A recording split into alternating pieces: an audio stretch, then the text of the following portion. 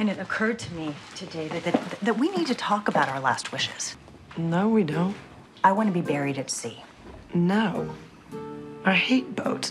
And I'd have to go to City Hall and get all kinds of permits.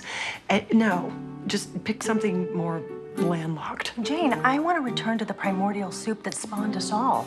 I do, in the sense that you get to communicate in this fun way, and I like the banter of it, and I like sharing information, but I don't like that I want to go check it.